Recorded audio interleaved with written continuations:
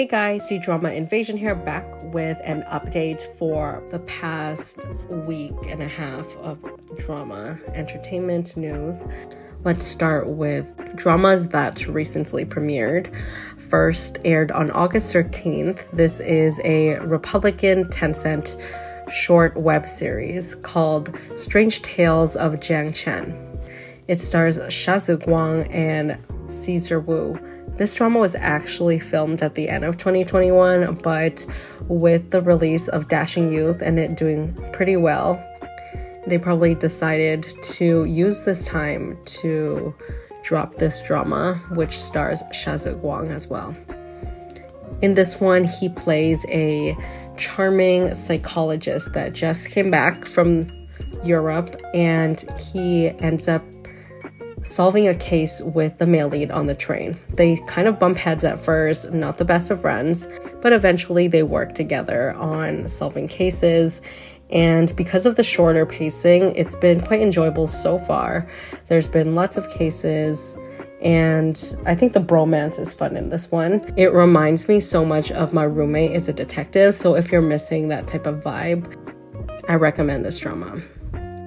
Then Youku's Escape from the Trilateral Slopes aired. This one has the same director and scriptwriter of Madhouse, which worked on Reset, which is one of my favorite dramas ever, so this is going on my plan to watch.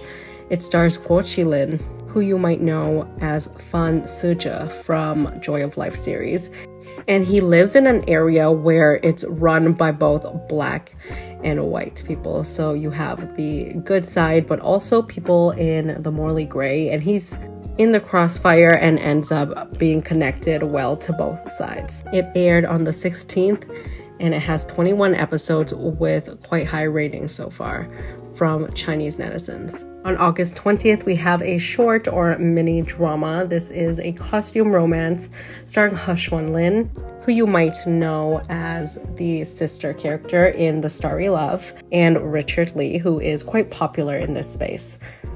Male lead is the immortal preceptor. He's basically like the royal shaman, I guess.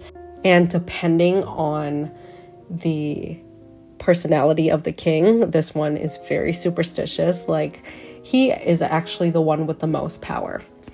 And female lead is about to marry the crown prince. However, he kind of dabbles in it, the male lead, and he wants to take her for himself. I have checked out the first 2 episodes. Male lead's a little bit too toxic for me, but it's probably just because I haven't seen this type of character in a drama for so long. So I'm like, whoa, hold up. But I heard from viewers it gets better. And I mean, it's kind of fun because I don't know what his intentions are, and I'm curious to find out. Female lead has the short end of the stick when it comes to personality, character writing, but hopefully it changes since there's still quite a few more episodes until I catch up. The female lead also has another drama that's currently airing, and it's called Love and Bid Farewell. In the same vein, a mini or short length web series. And this one is focused on her getting revenge for her family and trying to seduce or get close to the prince. The Starry Love is one of my favorite dramas, so that's why I have such a good impression of her. I think I'll check out this one as well. But I'll wait until Are You the One is done, and then I'll really feel empty, so I'll pick this one up. I also started the next drama that aired, which is Go East, and this one stars Tan Zhansi and Zhou Yiran. It's a costume drama comedy mystery. It has 37 episodes and aired on August 23rd on iQIYI. This one is quite fun so far. Tan Zhansi's character here is so different from what I've seen him in, and especially after Lost You Forever, I'm definitely craving some more of his costume dramas. If you're a fan of him, check it out because it is a very different side to him. He's like goofy, he's basically a walking meme. It's been pretty fun so far. Last but not least, it has been confirmed that Mango TV will release the first ep of Chang starring Ding Yuxi and Deng Enxi on the 26th. This is also a mystery romance, but it's heavy on the palace setting.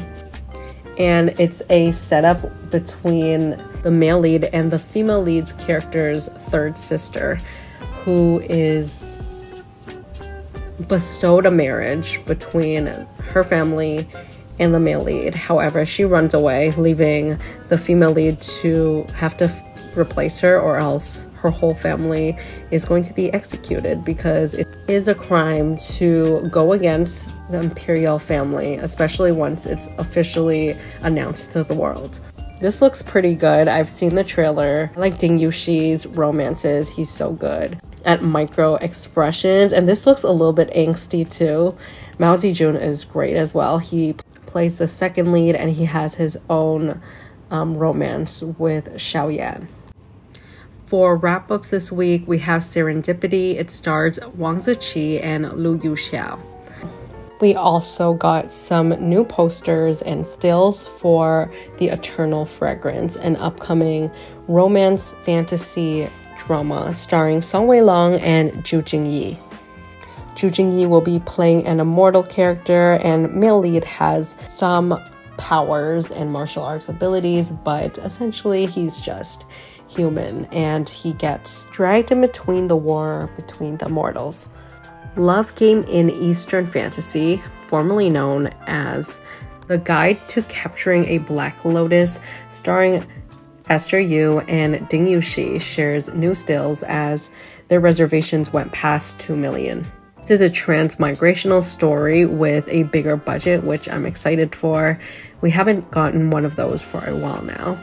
We had like the smaller budget ones, but I'm happy this is coming back.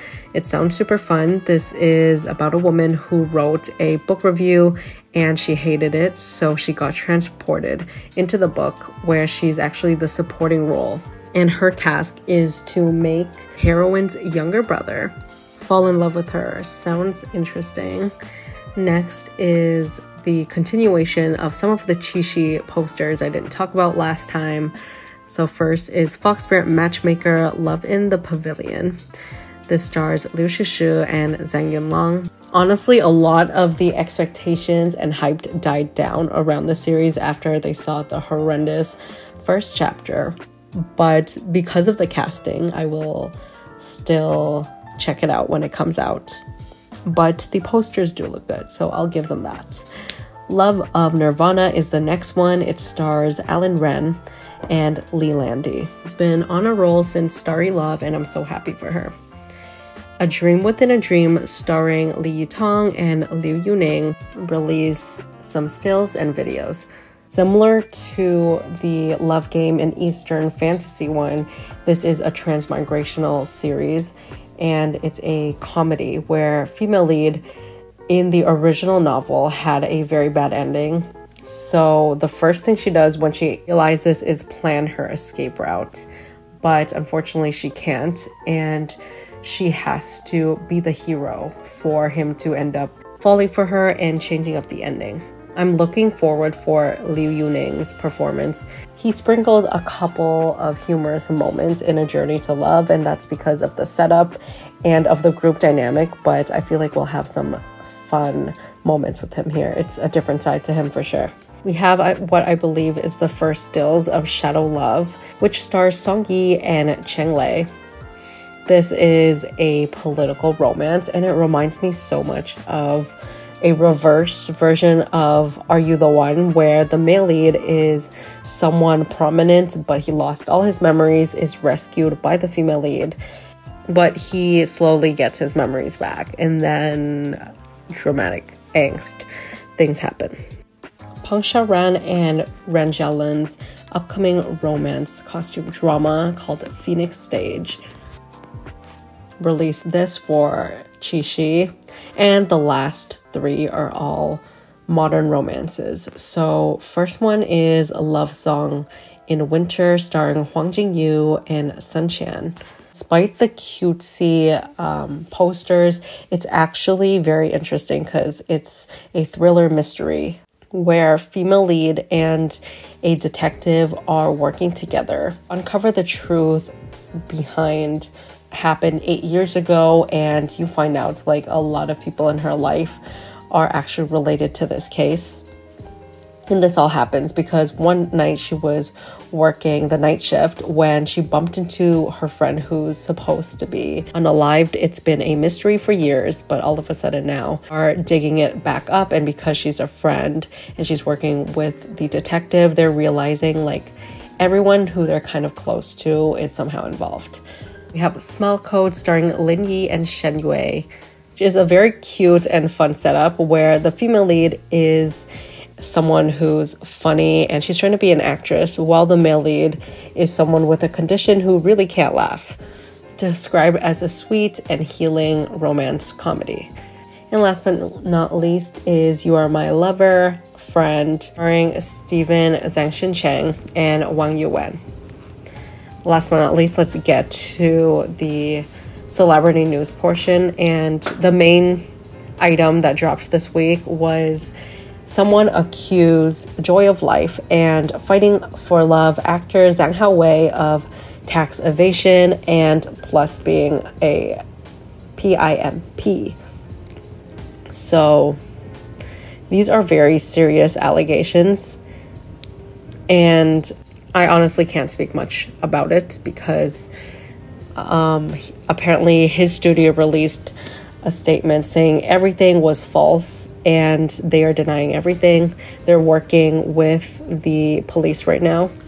So if we hear about it, it's going to be from an official statement, or if he gets pulled off like some of the other actors that got blacklisted, that's how you know. But right now, very early investigation stage, I'm guessing lots of he said, she said, and they're gathering all the evidence from both sides. But if he isn't proven innocent, then here are some of his upcoming dramas that might be affected. First one is Brocade Odyssey starring Seven Tan and Zhang Yicheng. Then he has a drama with Wang Churen and Tan Jiansi. And of course, there's the drama Joy of Life, season 3, and I think season 3 to 5. So he has a major role, but they can obviously replace him with a new face, just like they did to Xiaozan or other characters. Same goes for the other dramas. He's either going to be edited out or probably they have to refilm and postpone everything. For Joy of Life though, they are still in the scripting stage, so they haven't filmed anything for season 3. The rumors were they're gonna film season 3 to 4 back to back. Let me know your thoughts on anything we discussed. What's your favorite airing drama right now? And what's a drama on this list that you haven't started but you're interested in?